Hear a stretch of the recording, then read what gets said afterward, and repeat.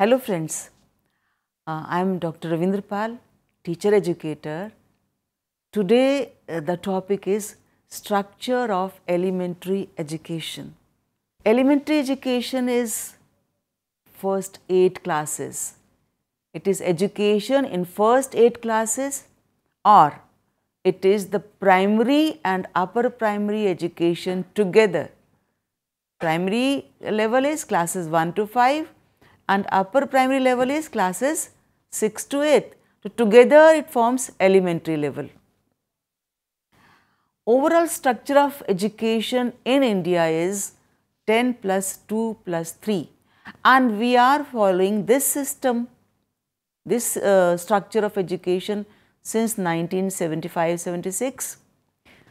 Prior to that, we had 5 years of primary education and then middle education 6th, 7th, 8th and 9th, 10th, 11th as higher secondary.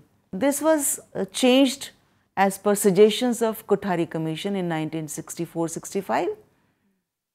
So, now we have 10 plus 2 plus 3 system, where 10 is 5 years of primary, 3 years of upper primary and then 9th and 10th secondary, plus 2 is 11th and 12th. This is the structure. Now, here we have included pre-primary also, that is prior to 6 years of age the child goes to pre-primary classes. It is nursery or LKG and then UKG or KG.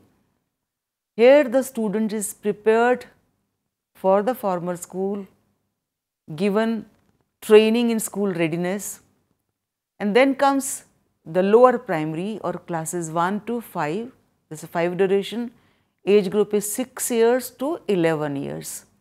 And in upper primary we have classes 6 to 8, it is a 3 years duration program and the age group is 11 years to 14 years.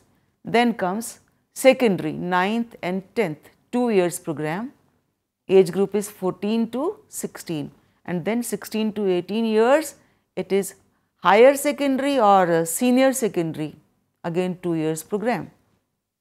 So, this is the structure of education in our country. Now, since independence we are trying to achieve what we have mentioned in our constitutional provision, that is free and compulsory education to each and every child of our country up to the age of 14. And this constitution has been amended several times. The 86th Amendment Act 2002, in which Article 21A is there, it states that we should provide free and compulsory education to all children in the age group 6 to 14 years as a fundamental right in such a manner as the state may by law determine. Means every child of age 6 to 14 years is entitled for free and compulsory education in a neighborhood school till completion of elementary education. Here compulsory education does not mean, it is not compulsion to the parent, it is compulsion to the government, to the state government, whatever government it is. It is the obligation of the appropriate government to provide free elementary education on compulsory basis and ensure that their admission is compulsory in the school, attendance is compulsory. The school should motivate the child so that they attend the school, and complete elementary education by every child in the 6 to 14 age group. So, compulsion is on the state government, on the appropriate government, not on the parents. And free means that no child shall be liable to pay any kind of fee or charges or expenses which may prevent him or her from pursuing and completing elementary education. Even if a child has to spend money for conveyance, for transportation to the school, that money is again an obligation of the school, of the government, not parents. That should not be a deterrent for the child to attend the school. That's why many state governments, at many places, they have provided free bicycles to the children so that they are able to reach the schools.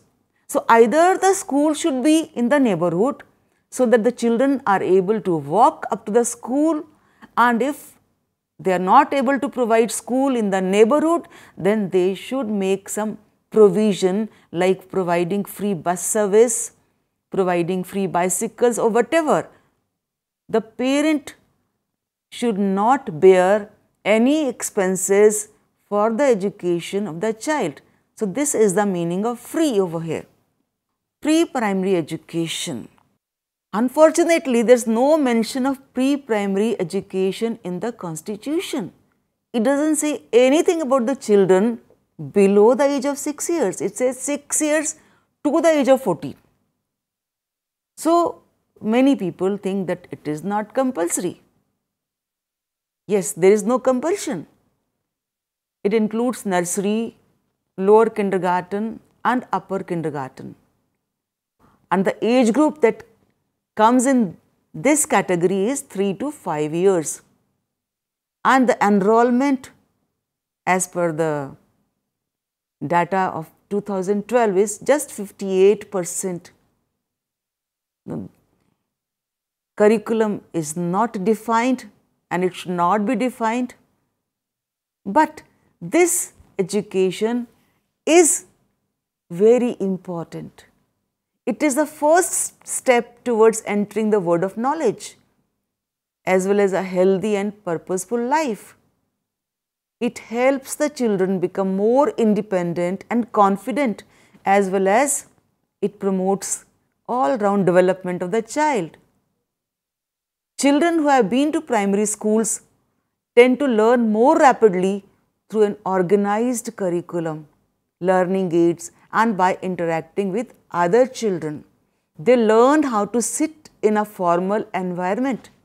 They learn how to interact with the peer group. They learn how to manage their things. The main purpose of pre-primary education is to prepare children physically, emotionally, socially and mentally for formal schooling and to prevent poor performance and early dropout.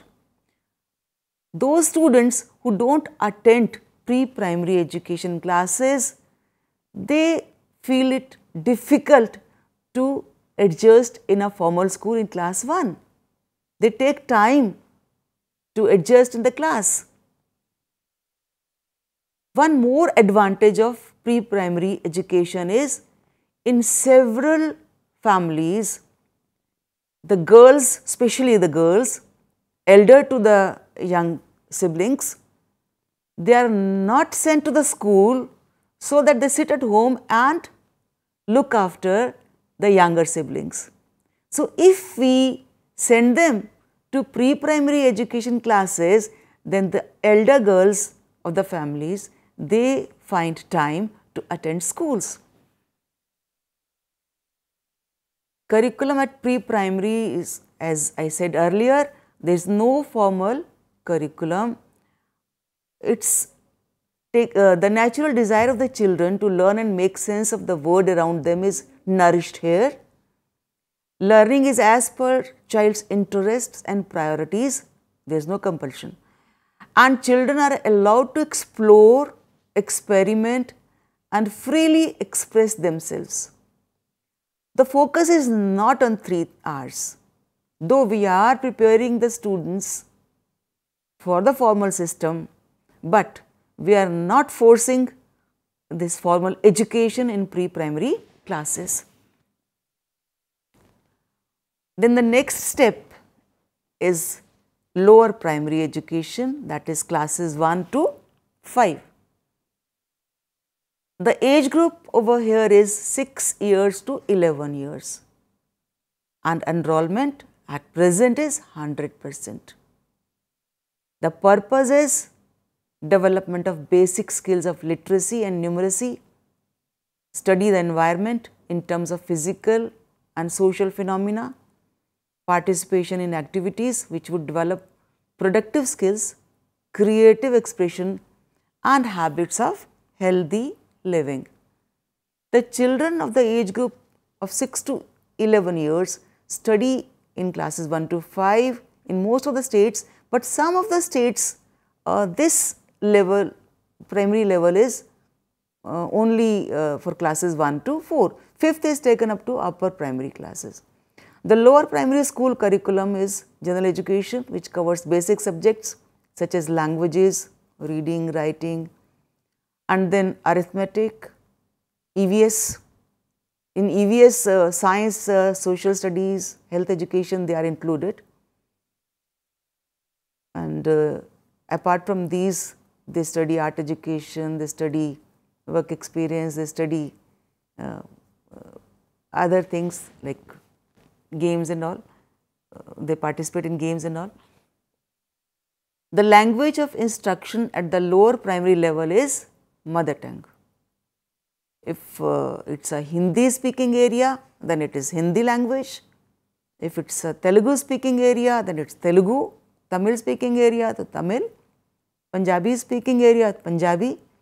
So, the mother tongue is basically the language of instruction, and this has been mentioned in NCF 2005. It gives detailed guidelines of curriculum and teaching methods to be followed in primary school.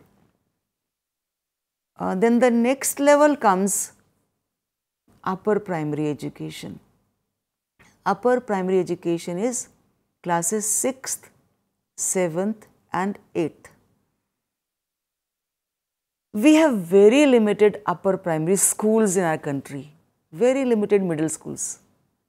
Mostly we have primary schools or we have secondary schools and senior secondary schools.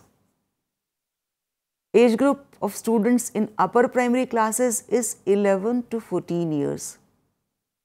Enrollment is 91.28%. Objectives are to acquire the tools for formal learning, namely literacy, numeracy and manual skills, to acquire the habits of cooperation, cooperative behavior within the family, school and community, to develop social responsibility by inculcating habits related to it, to appreciate the culture and lifestyle of the persons of other religions, regions and countries, so that they are able to appreciate diversity in our country. Curriculum at upper primary level is, we follow 3 language formula. So, the students learn 3 languages at this stage. One is the language, their mother tongue. Second is mostly Hindi, because it's national language also. And third is English. In many schools, English is introduced from class 1 only, but in most of the schools it is introduced in class 5. Other subjects include mathematics, science, social studies, art education, music and life skills. Again, the detailed guidelines are given in NCF 2005. Now, this is the basic structure for elementary education. Our constitution says that we have to provide education to all students up to the age of 14. That's good. But how these 3 classes, 6th, 7th, 8th are being treated at schools, that needs to be looked into.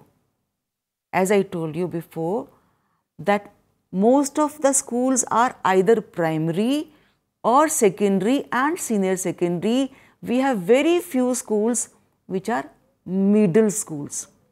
Now, when you go to a secondary school, then the priority is given to classes 9th and 10th, because in 10th class they have board examination, so that is very important class. 9th is going to 10th class for board examination, again this is very important. 8th class gets some importance, but most ignored is class 6th. Now, students of classes 6th, 7th, 8th, class 6th is the time when a child enters adolescence. So, these 3 years are adolescent age, crucial age, where students need guidance, they need answers to many of their questions, but then these classes are neglected. So, we need to do something to have more of middle schools where these 3 classes also get importance. They get importance for the teachers, and they have a good curriculum, and that is transacted well. So, this is the structure of education in our country. We talk about structure of education in other countries also, and we appreciate the education in Finland and other such countries, and then compare our country. Structurally there is no problem, but then we need to have schools which are elementary schools, not primary schools, so that we give good attention to elementary classes. So, in this topic we have discussed the structure and how we want to meet the promises that we have made to the society, the universalization of education, elementary education, and then meet the constitutional provisions enshrined in the Constitution of India. So, this and how the curriculum should be transacted, what is the curriculum, what are the objectives, all this we have discussed. Hope you liked it. Thank you.